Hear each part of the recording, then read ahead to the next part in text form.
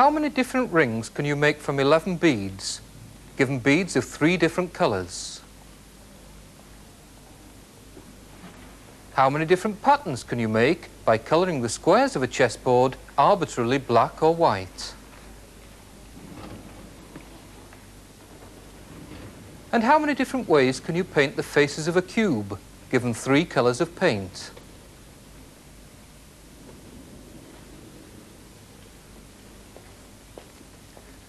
These 3 problems, which we're going to tackle in this programme, all involve counting. Let's start by looking at the problem involving the cubes. A cube has 6 faces, and you've got a choice of 3 colours for each face. That's 3 choices for this one, 3 for this one, 3 for this one, and so on.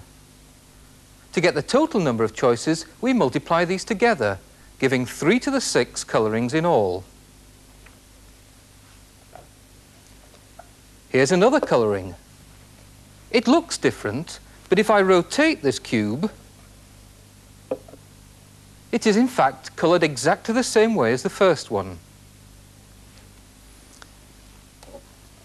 But what about this colouring?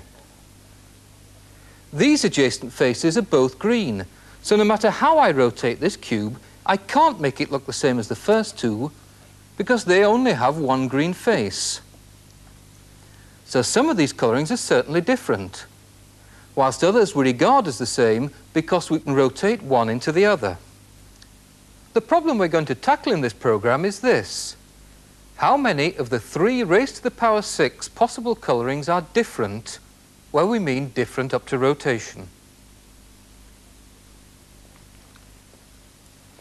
And the same thing happens with a chessboard. Some colourings look different, but are in fact the same because we can rotate one into the other. Our problem is, with this interpretation of different, how many chessboards are there?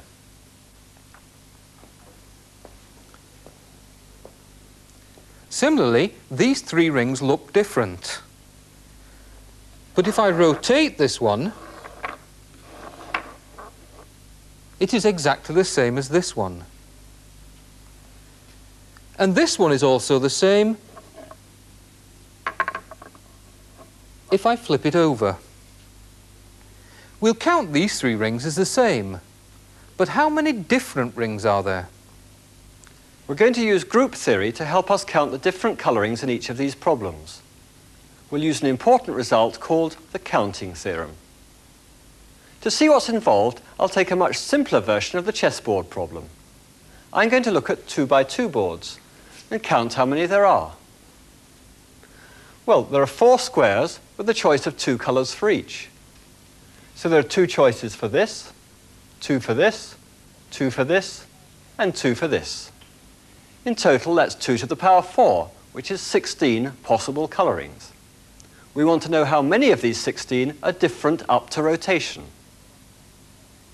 If I take this colouring with just 1 black square, then I can obtain these other 3 by rotating it. And if I take this colouring with black squares along a diagonal, then I can obtain this one by rotating it. This colouring with 2 adjacent black squares gives these 3. And this colouring with 3 black squares gives these 3. But the colouring with 4 white squares gives no new colourings when it's rotated. And the same is true for the all-black colouring. So I now have 6 subsets, representing the 6 different colourings of the board. Remember, I've counted 2 colourings as the same if I can rotate from one to the other. I'm now going to look at what we've done from a different point of view. This table has the 16 possible colourings of the board at the top. And down the side, I've got a group, the 4 rotations of the square. E, the identity, A, the anti-clockwise rotation through pi by 2, B, the rotation through pi, and C, through 3 pi by 2. Now, how do I fill in the entries in this table? Well, to fill in this entry, I take this rotation and apply it to this colouring. And what do I get? this colouring. In general, I take each of the rotations and apply it to each colouring in turn to give the corresponding entry. And the complete table looks like this.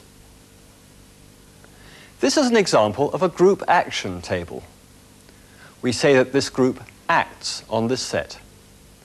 Each element of the group acts on each element of the set, like this.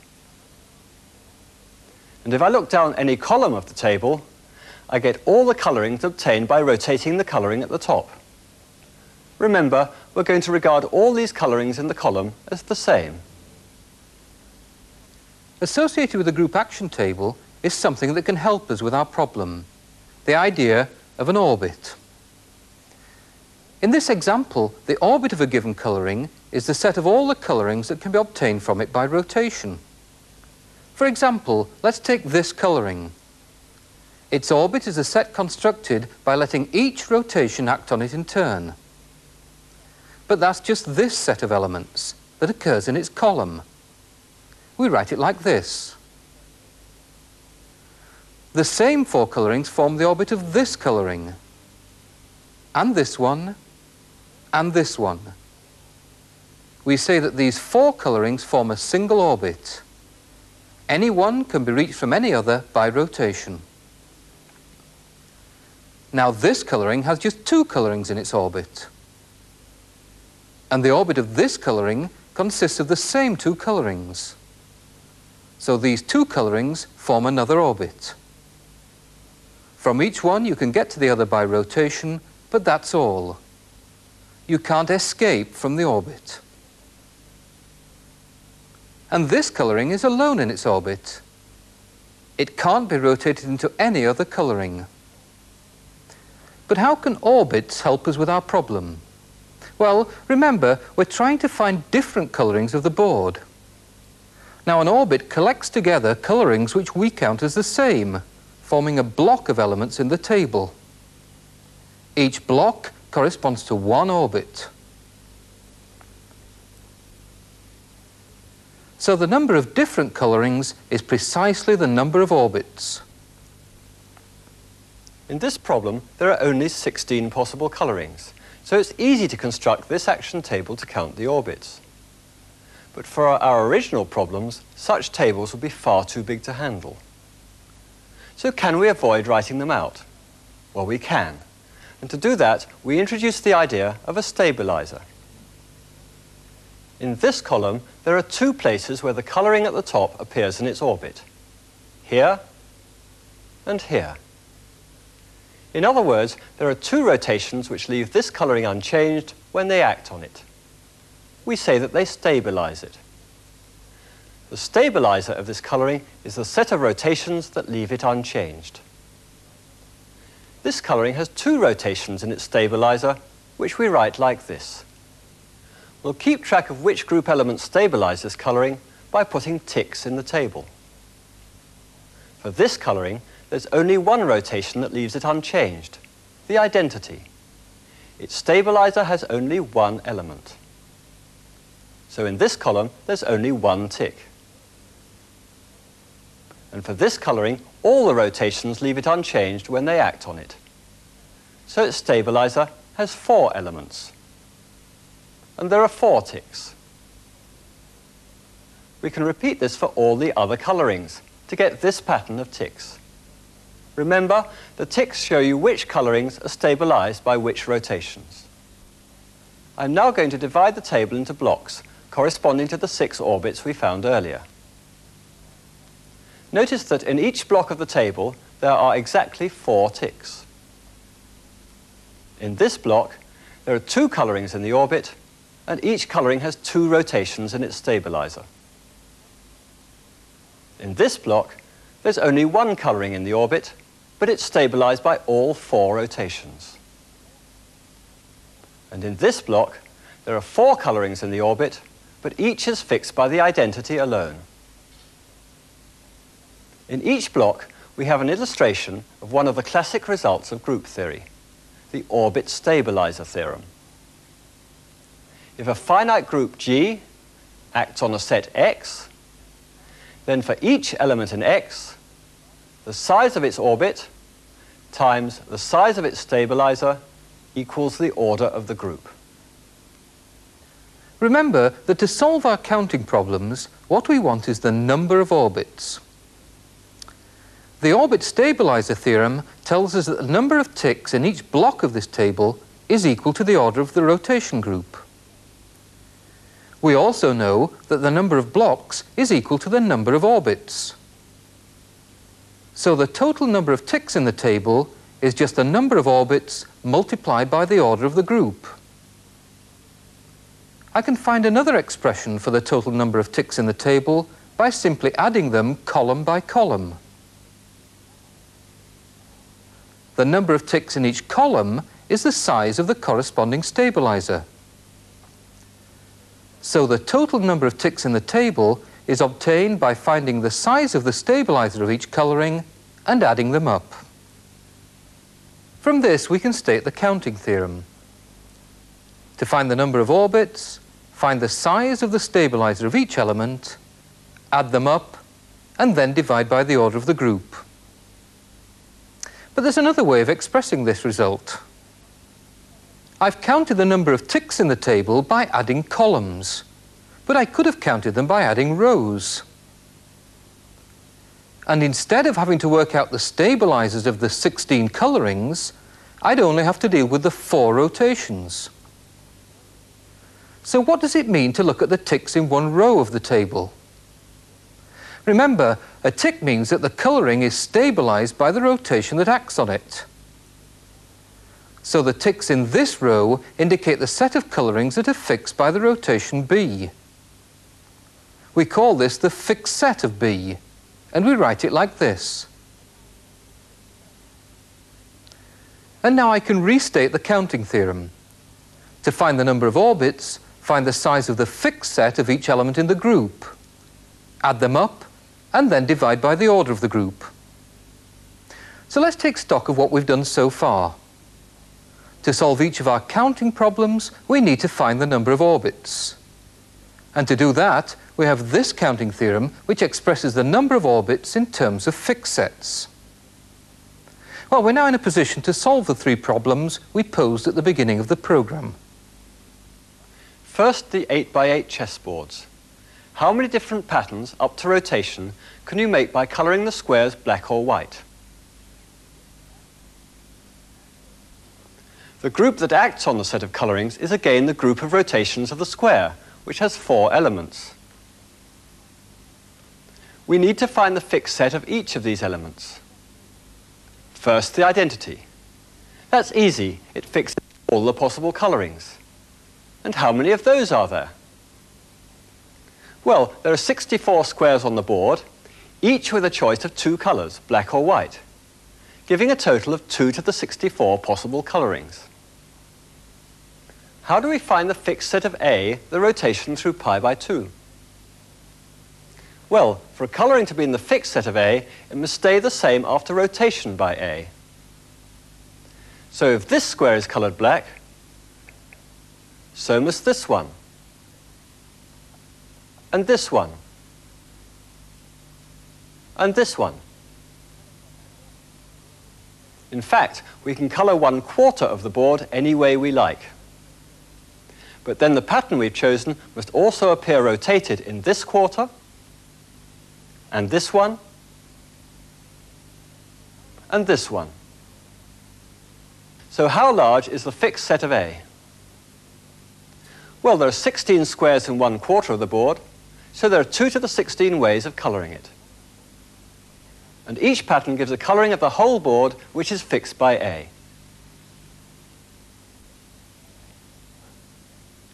So the fixed set of A has 2 to the 16 elements. And the same argument holds for C, rotation through 3 pi by 2. Finally, let's look at the fixed set of B, the rotation through pi. Let's choose a colouring for 1/2 of the chessboard. For this colouring to be fixed by B, the pattern in the top half of the board must also appear rotated at the bottom. There are 32 squares in one half of the board, so there are 2 to the 32 ways of colouring this half. And each pattern we choose for the top half gives a colouring of the whole board, which is fixed by B.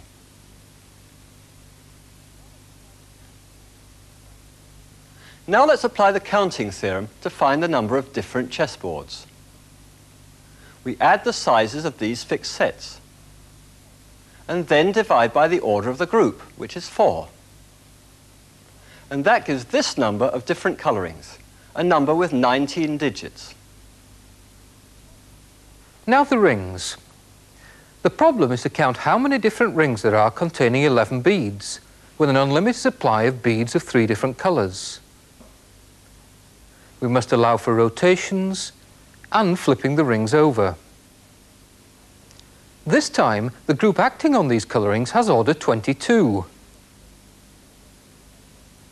It has 11 rotations, that's the identity and 10 more, and 11 flips. We need to work out the size of the fixed set for each of these 22 group elements.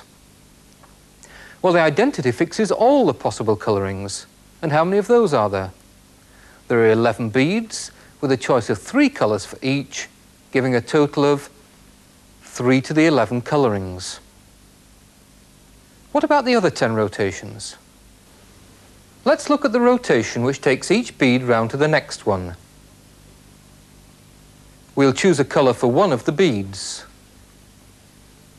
Then, for the rotation to fix this colouring of the ring, the bead in the rotated position must be the same colour as the first bead. But then so too must the next one, and the next one, and so on round the ring. The beads on the ring must all be the same colour. So there are only 3 colourings in the fixed set of this rotation. The all red one, the all yellow one, and the all blue one. And the same goes for all 10 non-identity rotations. Each one has a fixed set with 3 colourings. That leaves the group elements that flip the ring. And we can use a similar argument here. Let's look at the flip about this axis of symmetry. We'll choose a colour for the bead on the axis. And now let's choose colours for the 5 beads on one side of the axis. Now, if the flip is to fix this colouring, the beads on the right-hand side of the axis must have the same colours as the corresponding ones on the left. We've chosen the colours of these 6 beads arbitrarily, which we can do in 3 to the 6 ways. So the fixed set of this flip contains 3 to the 6 colourings. And the other flips are just the same.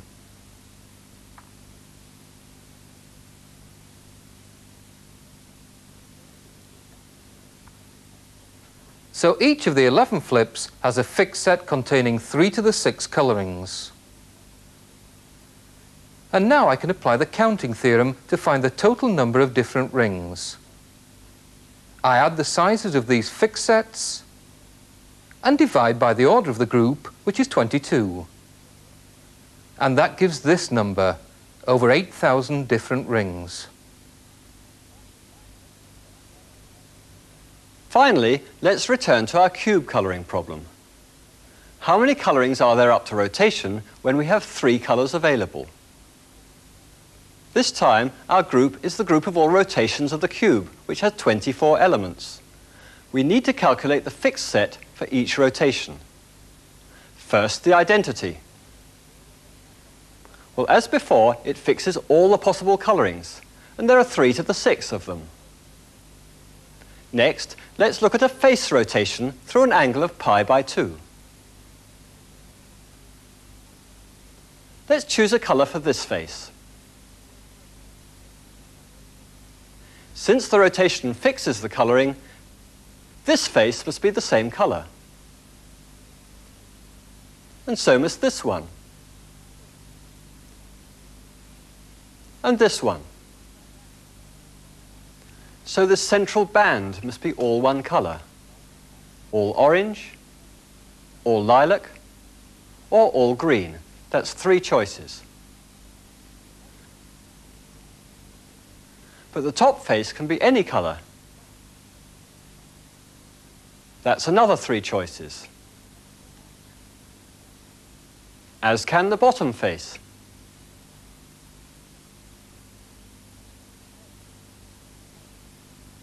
Three more choices. So the fixed set has 3 to the power 3 colourings. And there are 6 such face rotations, each of which fixes 3 to the 3 colourings. There are also face rotations through an angle of pi. Here, the left and right faces must be the same colour because each is rotated into the other. That gives a choice of 3 colours. Similarly, the back and front faces must be the same colour.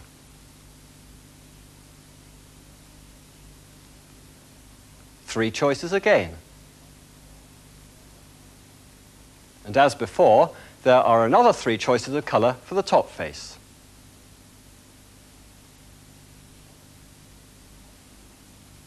And another 3 choices for the bottom. 3 to the 4 colourings. And there are 3 such face rotations. Next, let's look at the vertex rotations.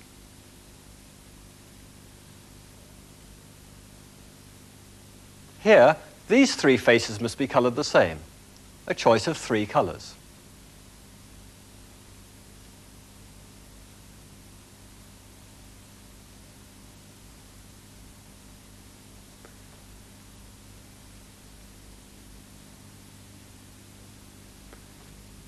And these 3 must also be coloured the same. Another 3 choices. So the fixed set contains 3 squared colourings. And there are 8 such vertex rotations, 2 for each of the 4 possible axes. Finally, let's look at an edge rotation through pi. Here, these 2 faces must be coloured the same. That's 3 choices.